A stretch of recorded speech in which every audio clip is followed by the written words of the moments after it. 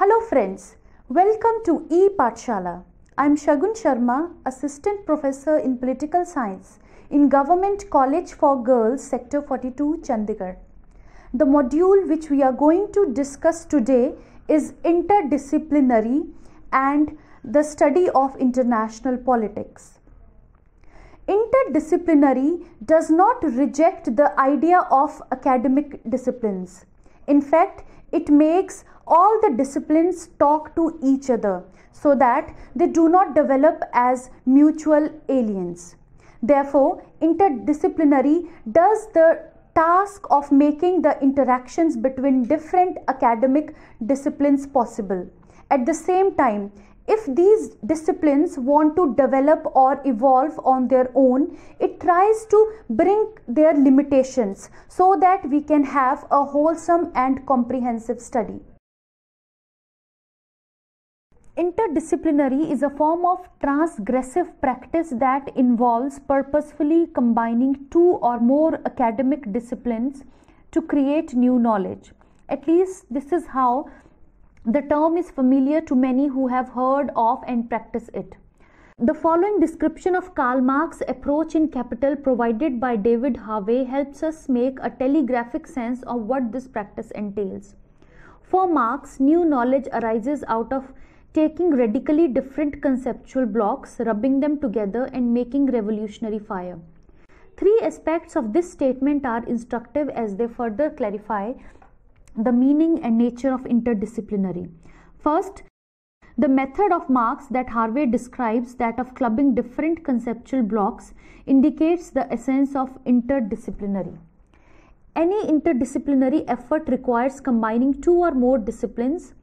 Marx adopted at least three different traditions of thought: classical political economy, philosophical reflection and inquiry, and utopian socialism in Capital. Second, the outcome of this method is new knowledge. Whichever way we choose to understand newness, interdisciplinary results or is expected to result in new perspective. Our understanding of the workings of capitalism is given to us by Marx, and his ideas are still illuminating. Third, the new knowledge produced by an interdisciplinary method is purposive. These purposes could range from social transformation and revolution to correcting a lopsided account presented by a disciplinary tradition. Thus, interdisciplinary involves some form of boundary crossing, creation of new knowledge, and commitment to purposive action. Social science disciplines took shape in the 9th century, the period in which Marx wrote. It is even argued that disciplines were constructed in response to Marx's interdisciplinary dialectical approach. An outline of the emergence of social science disciplines. The trajectories of social science disciplines differ across contexts. Nevertheless, it is useful to view the emergence of social science disciplines as a series of intellectual responses to the extraordinary transitions attending the modern West. Modernization involved large-scale restructuring of human lives in the wake of several revolutionary processes. An emerging secular outlook required new anchors for new knowledge, as the old religious ones were discredited. Need was felt for a new corpus of knowledge about politics that put people at the center of ideas about political authority. Capitalism was swiftly pioneering a vastly new mode of economic activity, and it too had to be understood.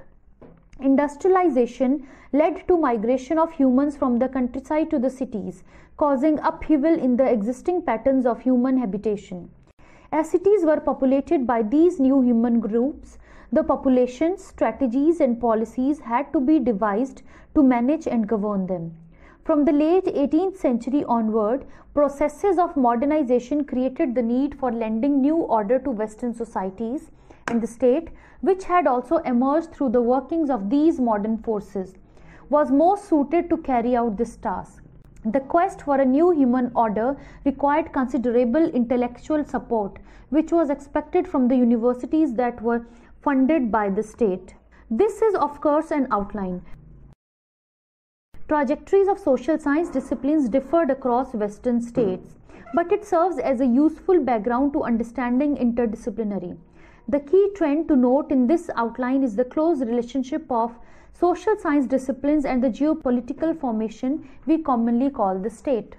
Western states experienced a long peace at home between the early 19th and early 20th centuries, and this enabled both the new human order and the social science disciplines to influence and emerge alongside each other.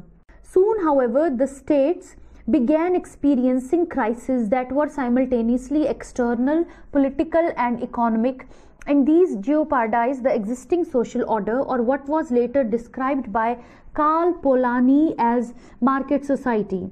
The threat to this social order came from the alternative socialist model of human order, a twisted version of which was being practiced by the Soviet Union, that the populations in Western Europe and North America found appealing and were struggling to establish. The market society would have given way to a socialist society had they succeeded.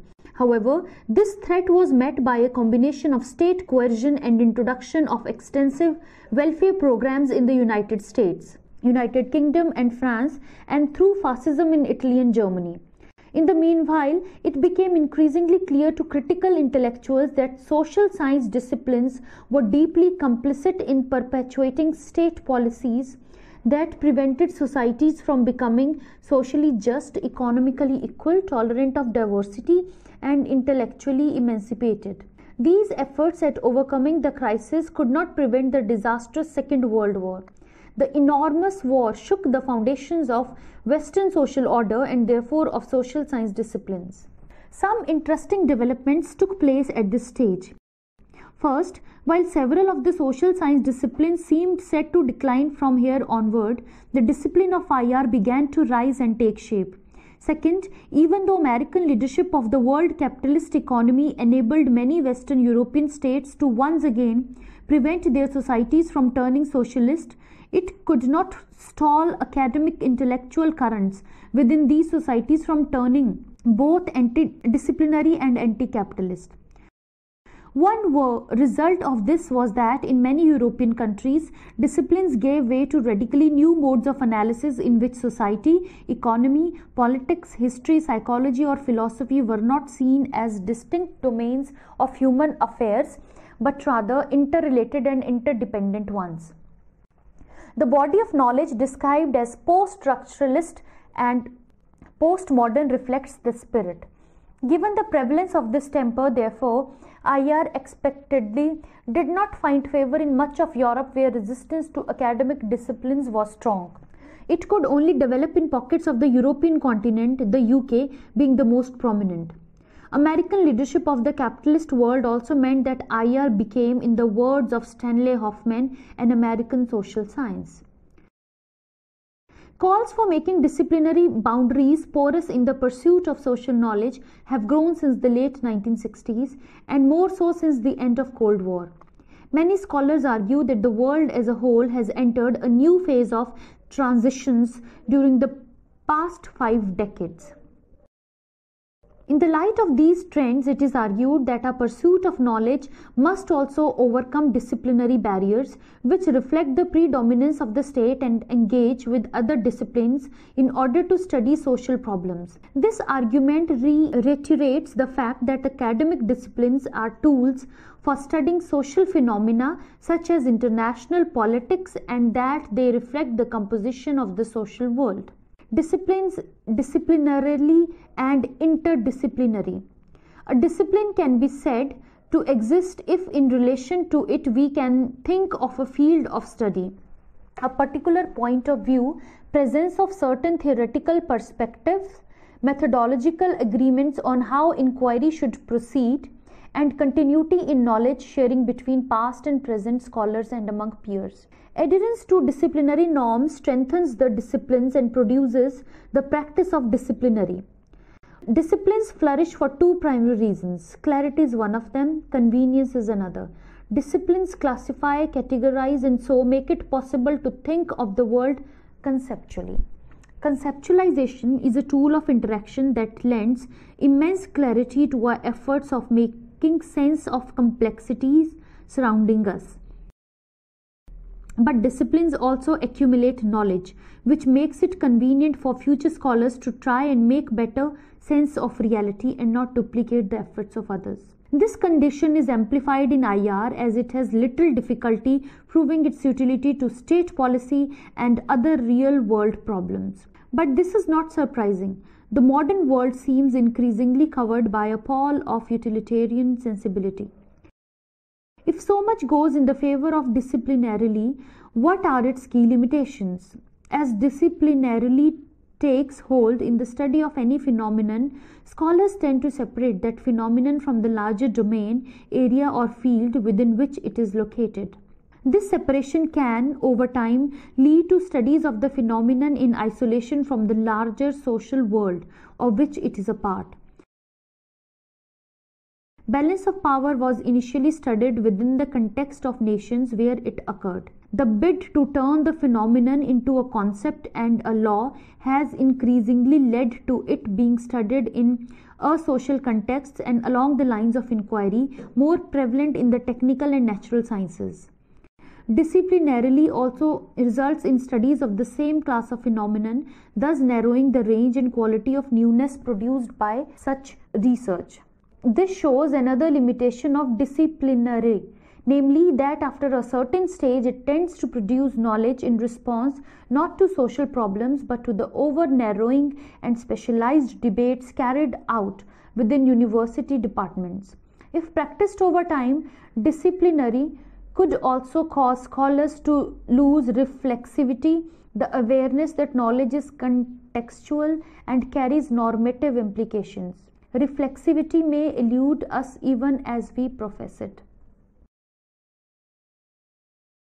Interdisciplinary has become desirable because it promises to cover areas that disciplinary leaves out. It appears better suited for a world where problems like globalization, nuclear proliferation, environmental crisis and terrorism occur either below or above the scale of the nation state. The discipline of IR is known for its resistance to interdisciplinary. There is widespread impression that IR is averse to interdisciplinary learning and that its gatekeepers work to marginalize scholarly attempts that try to bring newness to the discipline from other disciplines. Though these impressions are prone to some exaggeration, it is nevertheless important to ask why this is the case. Some peculiarities marks IR as they do other disciplines, and familiarity with at least two of them at the outset is useful. First, it is often noted by students of the discipline that IR is a relative latecomer to the canon of modern social sciences. By the time IR became a discipline in its own right, other major social science disciplines such as economics, sociology, history, philosophy, political science were already on the decline in Europe and under revision in North America. Second, as noted above, IR has also been described as an American social science. These two features explain to a considerable extent the high degree of disciplinary consciousness prevalent in IR as well as its resistance to interdisciplinary. The feeling of being a latecomer to social sciences canon implies that the discipline has had a lot of catching up to do. Scholars seem driven by the objectives of attaining for IR the coherence, autonomy, and status similar to other social sciences. It seeks to create new knowledge more by refining the foundational claims acceptable within the discipline and less by referencing other disciplines.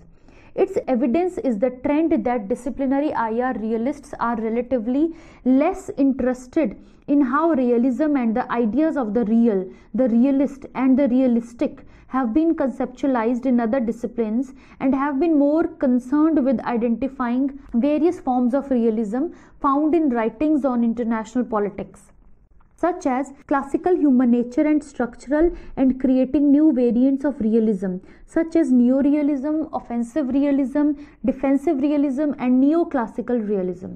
Disciplinary IR is interested in an old kind of newness, not new. The proximity with the governmental apparatus and the desire to influence state policy has indirectly but determinedly influenced the discipline more in the direction of policy at the cost of theory. The inclination for policy has kept the IR theoretical discourse away from attaining the sophistication and methodological assuredness found in other social sciences. That IR significantly invests in preserving its autonomy as a discipline is also clear from the nature of its gatekeeping practices. Its degree programs are a comprehensive tool for reproducing conventional wisdom of the discipline. The range of research methods that are considered staple for disciplinary IR and taught to research students is also narrow. Those ideas that steer the study of international phenomena closer to models of natural science are privileged.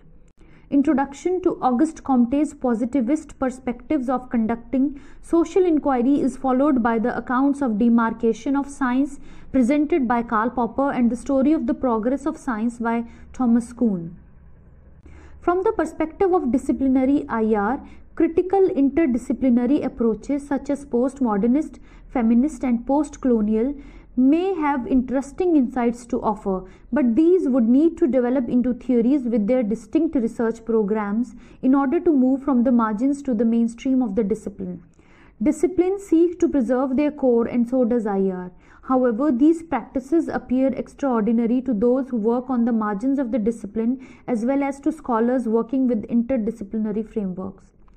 But as we take cognizance of these trends, it is equally important to be aware that major works in IR have emerged from scholars who have borrowed extensively from other disciplines or worked with multiple traditions of thought.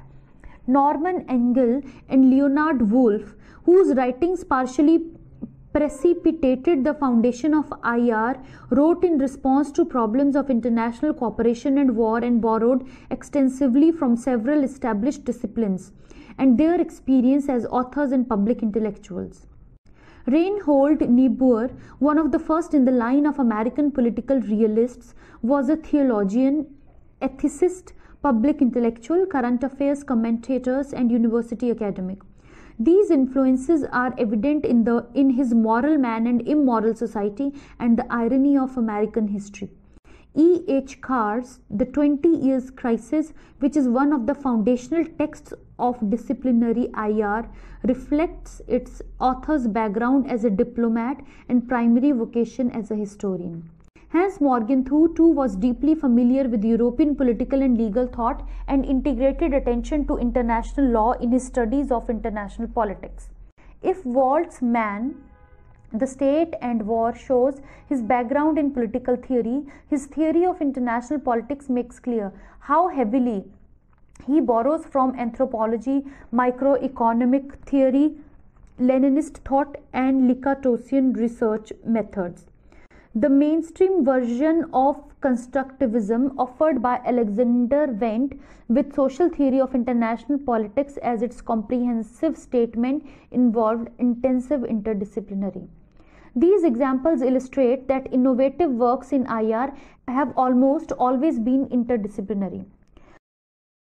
How do interdisciplinary and the study of international politics appear from the perspective of places like India that have been absent from the narratives of the emergence of the discipline? If ours is the world of nation states, and if international politics is the study of politics among nations, then we must pay attention to something that continues to be ignored. For the terms international to be representative of the world it describes, it must take into account interactions between most nations of the contemporary world. This requires acknowledging that most of our nations were created, constructed, or imagined through and often in opposition to the workings of colonialism. India is an apt example of such a nation. It follows that any study of international politics that avoids recognizing this more accurate meaning of the international as a concept cannot offer a representative account of the modern and contemporary world politics. It also follows that disciplinary IR, which remains largely silent about colonialism and its role in making the most of the contemporary world, offers a woefully partial perspective, one that privileges the experiences of a handful of Western states, power formations related to them. What do colonialism and the histories of most of our nations mean for disciplinary IR and the study of international politics? The essay now engages these questions and argues that interdisciplinary is essential to studying international politics from the perspective of this most of the world. Silent histories of the disciplines. If the disciplines were constructed in the West, how do we in the rest, the most of the world, relate to it? It is useful to meet this question frankly and not shirk it, because location shapes social knowledge, including the knowledge of international politics. The old sensibility about the world looking different from different places is still very relevant. That history too consolidated its authority as a discipline of consequence in a similar fashion could be gleaned from the claim, advanced throughout the 19th century by eminent European scholars, that non-European societies did not possess history. Apparently, they were vegetating in the teeth of time. It is also implicit in the absurd and debilitating imposition of the European periodization of historical time on the histories of places such as the South Asian subcontinent. The history of India, for instance, gets periodized according to the European scheme of ancient, medieval and modern.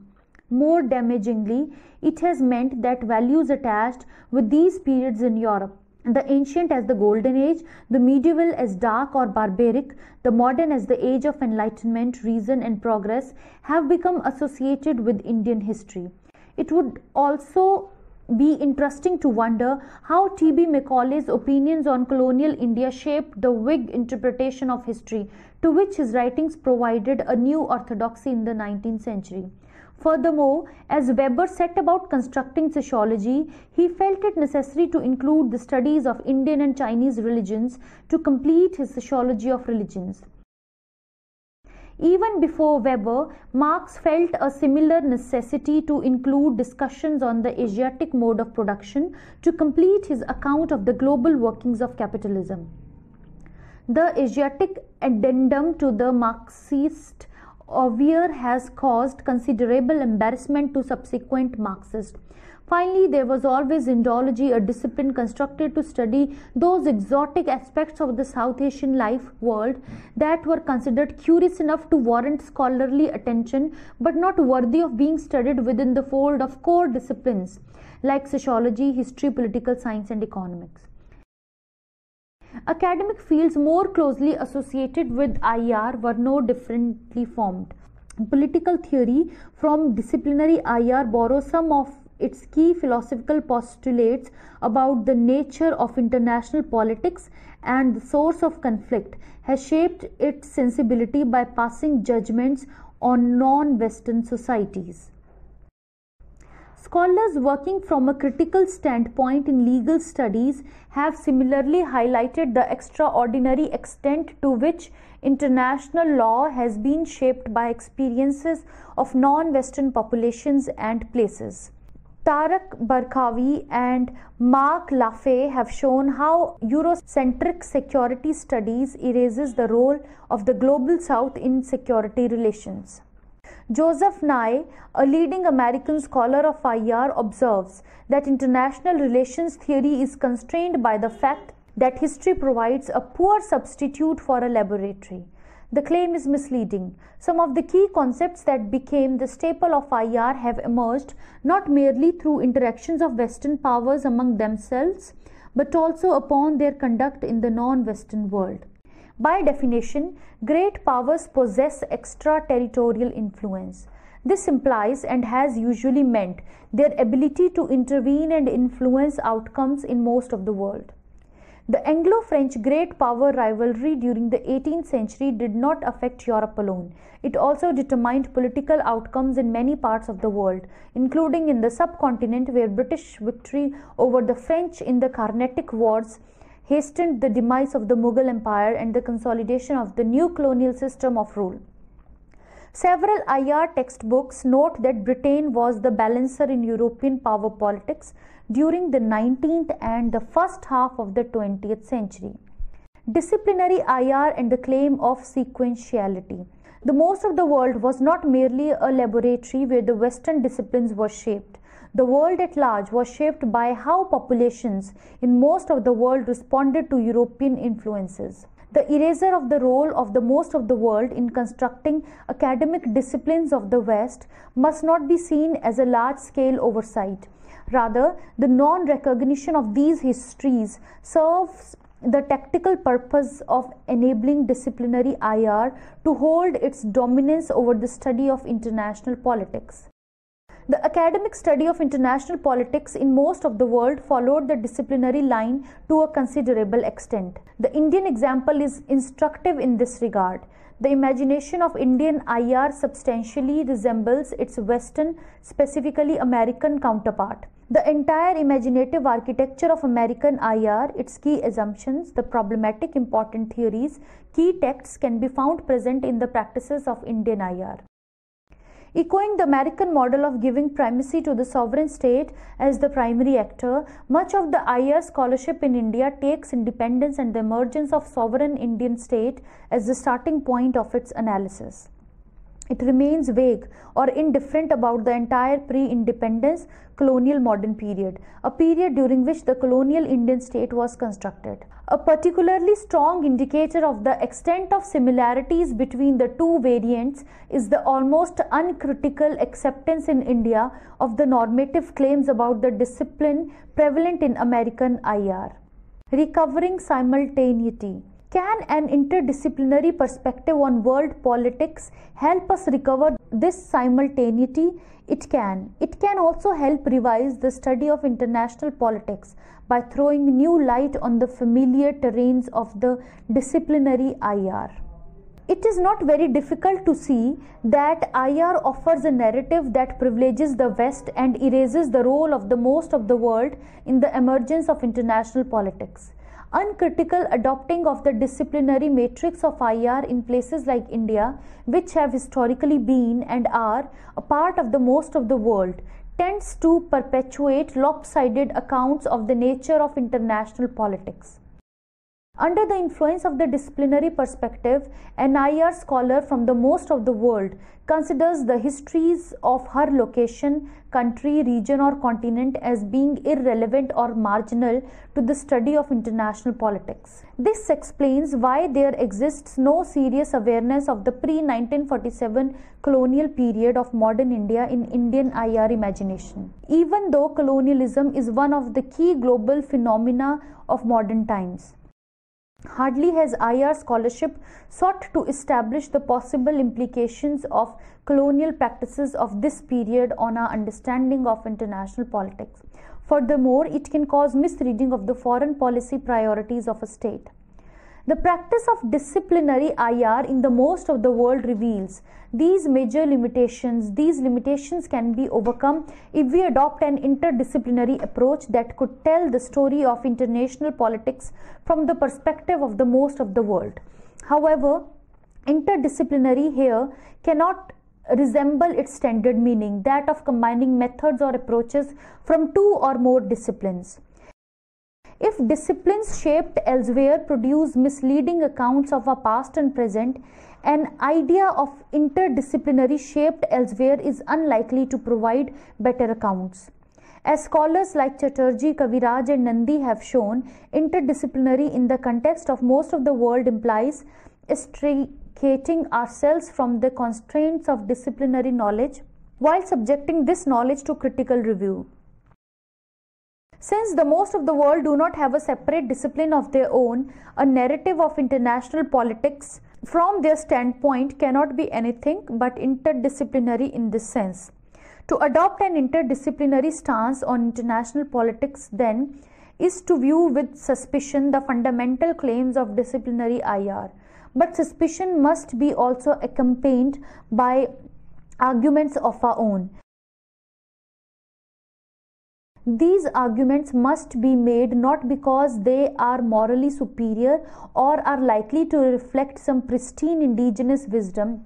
We must advance them, however unusual they may appear, because they can provide a corrective to the lopsided understanding of international politics we currently have. International politics from the perspective of the most of the world. An interdisciplinary view of international politics privileges the most of the world and differs considerably from the disciplinary reading on several counts. First, it guards against claiming, as mainstream disciplinary IR stance does, that international politics resembles a historical template of interactions between powerful actors. While that claim may be central to at least some disciplinary perspectives, such as realism, an interdisciplinary view considers it skeptically because of the sweeping yet partial nature of the claim. To suggest that conflict is always possible in interactions between powerful actors is to reiterate what appears intuitively plausible. There is nothing that is not already known here. Besides, the focus on powerful actors, even on the plea that a few powerful actors matter more than a great many weak ones, does not escape the handicap of being partial in that it ignores a variety of non-powerful actors. These non-powerful, unimportant actors of disciplinary IR are central to international politics from an interdisciplinary vantage. Moreover, the interdisciplinary approach emphasizes the features that make politics in the modern world novel and consequential in both desirable and undesirable ways. This approach enables us to conceptualize politics as an arena that gets manifested differently in different parts of the world and not divided between two domestic and international domains. Second, from an interdisciplinary viewpoint, it is difficult to accept sovereign states as the most important actors in international politics. This is because at least some of the most powerful sovereign states also act as imperial formations of power, who are often aided by imperial formations of capital, and these combine to act upon the world in deeply significant ways. Third, the organization of the discipline of IR has been around the ideas of peace and war. According to the standard disciplinary narrative, war, armed conflict of a significant scale between sovereign states, is a constant possibility in international politics. Establishing and sustaining peace, which is defined as absence of war, is the key problem that drives the work of many disciplinary scholars. Without undercutting the relevance of this peace and war paradigm, the interdisciplinary stance brings into view other paradigms that operate in relation with the dominant one. Fourth, an interdisciplinary perspective throws a different light on the location and effects of anarchy. Disciplinary IR suggests that anarchy pervades the international arena and that the logic of anarchy causes competing state actors to enter into conflicts that can escalate to become interstate wars.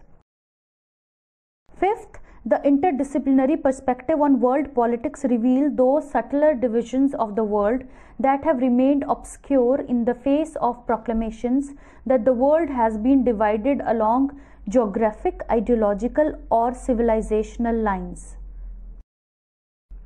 Sixth, interdisciplinary helps us identify specific issues of international politics and subject them to non-disciplinary investigations. Such exercises can establish the contingent and constructed nature of the disciplinary thinking. Non-disciplinary investigations can reveal the limitations of disciplinary knowledge. Now let us summarize this module. Interdisciplinary perspective has brought the population in the world of international politics, because international politics as a discipline has always sought to bring institutional framework or state-centered approach in its academic study. But contrary to it, interdisciplinary tries to bring the perspective of world together. Interdisciplinary thus brings what the viewpoint of subaltern or marginalized population is, because all the marginal groups like workers, peasants, or any other trade union people, they have brought the stage of international politics to a new level, and the governments respond to these actors in a very different manner.